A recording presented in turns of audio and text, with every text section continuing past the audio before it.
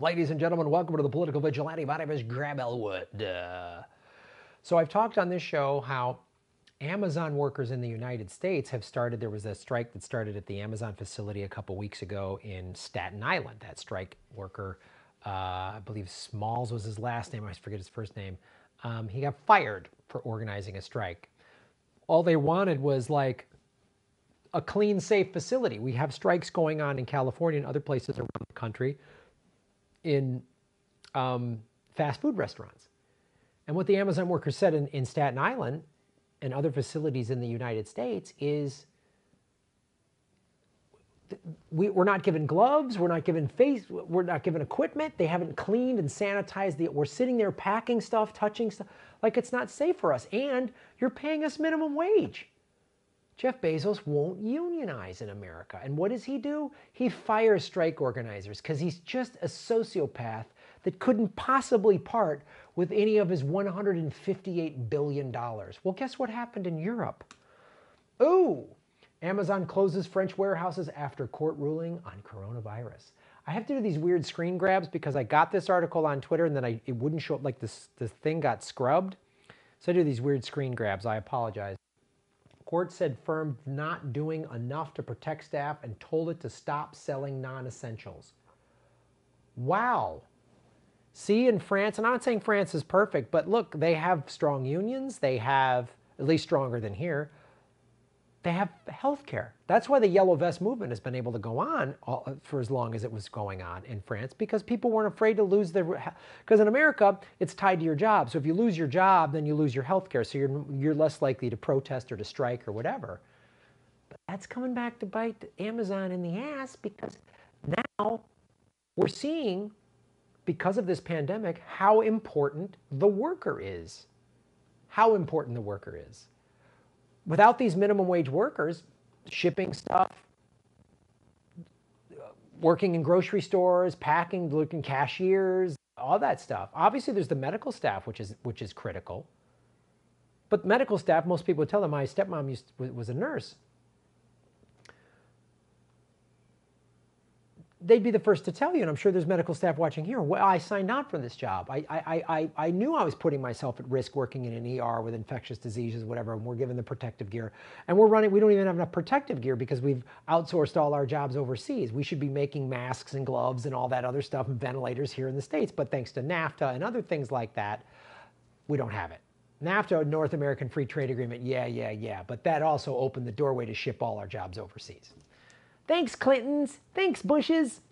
But back to the story at hand. So medical staff will be the first to. I signed up to put myself at risk. Nobody said, I'm going to work in an Amazon shipping center and I'm going to put my life on the line. I'm willing to die to get $10 an hour stuffing an envelope. I'm willing to die working a forklift. Nobody said that. Nobody said that.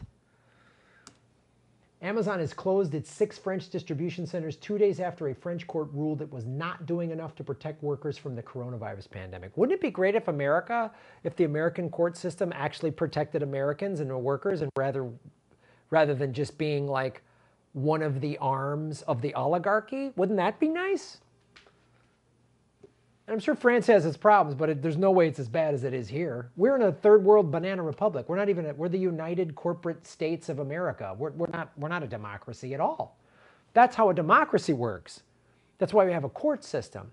That's why we have 3 separate branches of government. So you can't have like one, but all branches of government and the courts and the schools and the media are all owned by the 1%. So they can do whatever they want. This is what we should be having. The court should be going, that's not safe. Shut that facility down. Oh, but money and profit, and I'm Jeff Bezos. I need more money. Shut up. They have been eviscerating unions in this country for the better part of 5 decades so that they can not be held accountable like they are in France. They can just do whatever they want here. But that's coming back to haunt them. This pandemic is awful and it's dangerous and people are dying and that's horrible.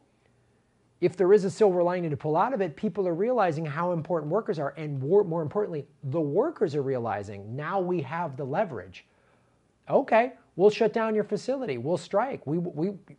They've done strikes here in Los Angeles at fast food places, gotten in cars and driven around. People have gone striking at politicians' homes who won't give them what they want. Some of these stimulus checks are delayed. Where's that?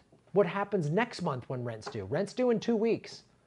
Rent's due in 2 weeks. Rents and mortgages are all due in 2 weeks. What are we going to do? We'll just spend that $1,200? That's not going to last. The company is facing mounting scrutiny on both sides of the Atlantic as it tries to deal with a surge in online orders. Yeah, that's the other thing. They're making crazy profits at Amazon, but you can't pay people you can't unionize? People should be, first of all, Amazon, Jeff Bezos has the money. Amazon has the profit to unionize its entire workforce. Health benefits, pensions, and now they're making enough money to go, oh, here's a big fat hazard pay bonus, which is you should be getting. You get sick, you're tested positive for COVID, stay home, paid work leave. You got to go to the hospital, we'll pay all your medical bills. But even if you just have mild symptoms of COVID, stay home, we pay for it. You get paid sick leave, done, automatic, because that protects everybody. They're making, and then you know Amazon doesn't pay taxes. Did you know that? They had $11.2 billion in taxes in 2018. So last year when you pay your taxes the year, right? So last year when they were supposed to pay tax, remember when you paid your taxes last year? You paid your 2018 taxes in 2019. Oh, Amazon had an $11.2 billion profit in 2018 and paid $0 in taxes in 2019. Zero. And they'll pay $0 in taxes this year. And they'll probably get some bailout money too. And they're making money they were pre-pandemic, were making money hand over fist. Now it's gone through the roof because everyone's got to order online. Because stores are closed. On Tuesday, a court in Nanterre, Paris issued an emergency ruling requiring the company to stop selling non-essential goods for a month while it works out new safety measures. Yeah. Shut it down. Shut it down. Protect these workers. Protect the customers.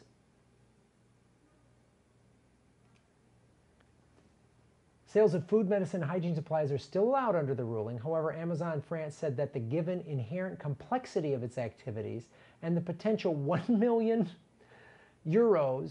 870 pounds fine for each violation of the ruling, the risk was too high. Oh, boo-hoo. Amazon France chief executive Frederick Lyerton denounced the court's order. Shut your mouth. Shut your mouth. When did you denounce that order? Before or after you were on your knees for Bezos? Colossal amounts of health precautions, including sanitary gels and face masks. He said the firm would appeal. Now shut your mouth. I'm so sick of that. You're wrong. Admit you're wrong. Don't appeal it. Some room full of lawyers, soulless lawyers who can't see their own reflection say, well, we got to appeal. No, just go, we're wrong. We got to double down on cleaning everything and taking care of our employees. Let's give everybody money. Can anyone say that in a room? Oh, that's not good for profit. You're making enough. Like, when is enough enough? Jeff Bezos just bought a $150 million home earlier this year in Los Angeles. He flies on a $75 million plane. There's rooms in that $150 million home he's never going to go in. And there's people living in tents. This morning, I found in one of my cupboards a bag from, like, I had a beach birthday party last year and had extra bottles of water and soda and stuff that I'm not going to drink. And I was like, I should give this to the homeless. One street, just one street in Venice, a block long, tents on either side. One street. We're going to appeal it. Shut your mouth. How do you look yourself in the mirror? Oh, that's right. You can't see your reflection. You have to have a soul to see your reflection. I always forget that thing. I'm not a doctor. There's a huge ambiguity, he told. Is a nail clipper a hygiene product? Shut up. He said the company would work with unions to ensure the sites could reopen quickly, but added, I cannot confirm at this stage on what date they will reopen. Amazon's vice president of the EU, Roy Sellout Idiot, has stepped down. Good. Step down. You know, in old samurai times, you would commit seppuku if you dishonored yourself. You know, that's how, samurai and tribal leaders like a king or a chief or whatever, if you had poor people under your domain, it reflected poorly on you. People would go, what kind of a leader are you? You have people that you're responsible for that are sick and don't have food? What the hell kind of a king are you? What the hell kind of a samurai? What the hell kind of a shogun are you? What the hell kind of a chief are you? What are you? That's like, I'm a parent and I've got 10 kids and a couple of my kids can't eat. And so they go to court and I'm forced to feed these kids and I appeal it. Because my kid filing a thing because I won't feed my kid is, well, I got to fight it. I just got to fight everything. I hate that filthy corporate lawyer nonsense. Oh, fight it, appeal it. You're wrong. You're wrong. Admit fault. Oh, don't admit fault. You open yourself up to liability. Shut up. You might open yourself up to having a soul and a conscience. I know that might be a little scary for you. Pay your people. Make it safe. Give up your filthy wealth. Jeff Bezos could give up 157 of his $1 billion and still have $1 billion to just eke out a little living. He could still have his houses, still have his $75 million plane, still have all of that.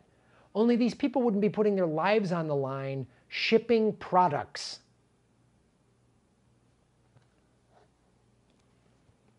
Amazon owner reaps an $11,000 a second coronavirus lockdown bonanza.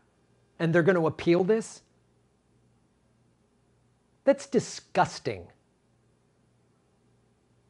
It's literally like throwing out food in front of a homeless, starving person. The company claimed it had sent more than 127,000 packets of disinfectant wipes and 27,000 liters of sanitizing gels, 1.5 masks to the distribution centers. Oh, claimed. Where is it? Why did the courts have to get involved? This clearly either wasn't enough, it didn't get there, or you didn't even send teams of people in to clean it down. But the court found Amazon had not done enough to enforce physical distancing, to ensure that turnstiles and locker rooms were virus-free. Because who cares about the employees? They're expendable. They're probably sitting there, boy, we got to make these plants more automated. Oh, God. Why don't we get AIs to take over as, we just program AIs to run companies and we'll program them to have a soul and a conscience and then we can just phase out CEOs, vice presidents and these clowns. I'm all for that.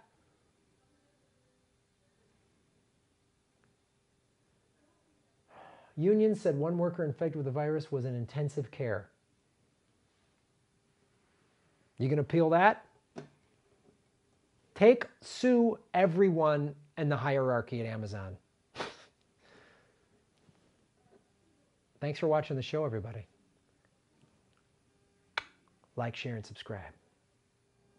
Hey, everybody. Like, share, and subscribe. Hit the bell notification button and the subscribe button, even if you've done it before, because they're unsubscribing, many of you, every day. Watch the ads all the way through. If you click skip ad, I don't get paid. Also, support us at patreon.com/GrahamElwood or rockfin.com/GrahamElwood. Rockfin.com is a blockchain cryptocurrency platform. All my videos are on Rockfin ad-free. Thanks for watching.